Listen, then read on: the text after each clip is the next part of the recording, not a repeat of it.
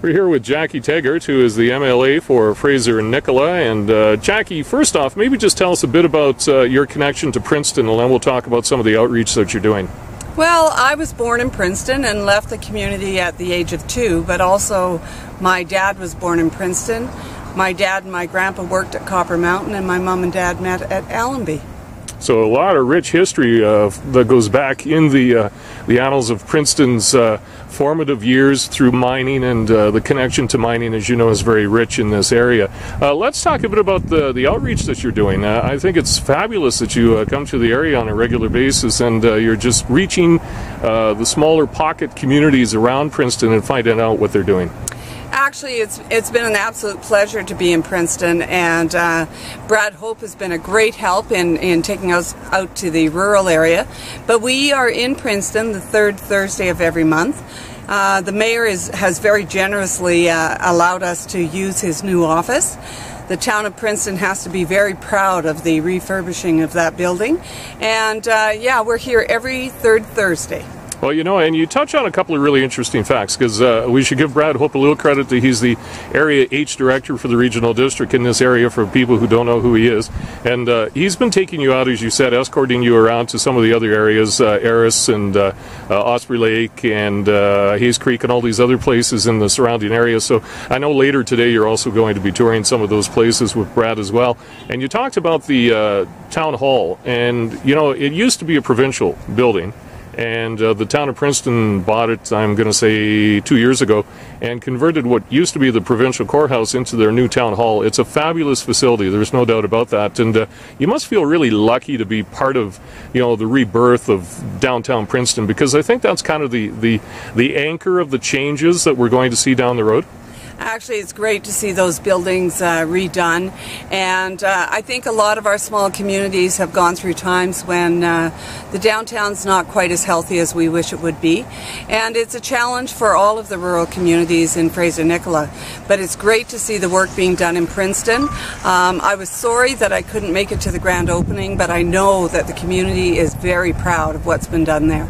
Yeah, I think a lot of people have pointed to the fact that this current town council has actually been very fiscally responsible when it came to what they did with that building, because at one point an engineer's report said it was going to be in the neighborhood of $900,000 to refurbish it, and they actually reached out, town council reached out, and the town crew and all the people in the town staff in the office, we have to give them all credit, they reached out and actually pulled together resources from within the community, local contractors, local resource people, and actually were able to revitalize that building at a fraction of that estimated cost that the engineers had placed on it. So I think that's a real good feather in their cap, if you will. And you're right. I mean, you know, small towns are suffering quite a bit. I think it's not just in Fraser-Nicola. It seems to be a province-wide situation, and I'm sure you're hearing about that. Well, certainly hearing about it and looking for solutions around that, and that's why we're here every third Thursday, because we want to hear from the community as to how we can help that happen.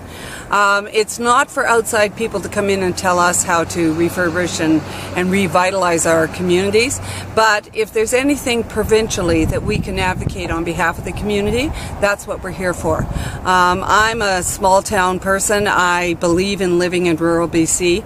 I think that we are the gems of British Columbia. And part of my challenge as your MLA is to take a look at Fraser-Nicola and see where we fit in the provincial economy. Because the Lower Mainland is doing very well, the North is booming, and we're sort of that center in the British Columbia map.